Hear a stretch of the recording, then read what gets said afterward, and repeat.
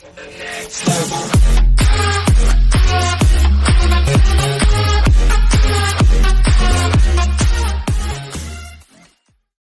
News reporter confuses viewers as he struggles with royal baby coverage. Liverpool Echo.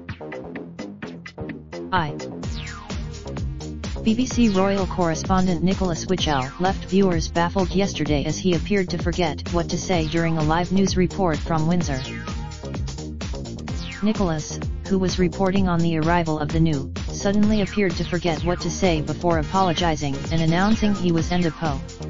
Collecting his thoughts. Endapo. He tried to continue with the broadcast before getting himself into a fluster and handing back to the studio as he couldn't Endapo finish his sentence. Viewers were quick to notice the awkward blunder, and took to Twitter to share their thoughts and concerns for his well-being. One concerned viewer said just seeing Nicholas Wichell on a live BBC News broadcast, he had to pass back to the studio, one of the most experienced presenters, so it wasn't Endapo nerves etc. before he gets panned online. Can everyone at least wait until he is confirmed okay, he deserves that. Another said, what just happened with Nicholas Wichell on the news at 10?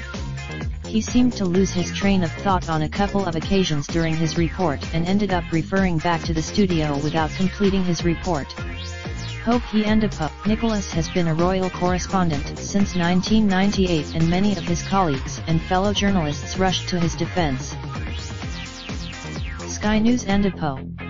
Cape early morning, doctors bury their mistakes, lawyers jail theirs and TV journalists broadcast theirs. Get off his case. This was retweeted over 40 times, including a retweet from Good Morning Britain presenter Susanna Reid. Middle East editor Jeremy Bowen tweeted, "I've seen some snide comments about Nick Wichell. Please stop." For all the latest TV and celeb news, you can follow us on Twitter and Facebook via. You can also follow our individual reporters. Rebecca Consciency, Lottie Gibbons, Sophie McCoy. Raindrop, drop top smoking, no cooking the hot pot. You fucking on your bitch, yeah, that. Looking up, open the park pot.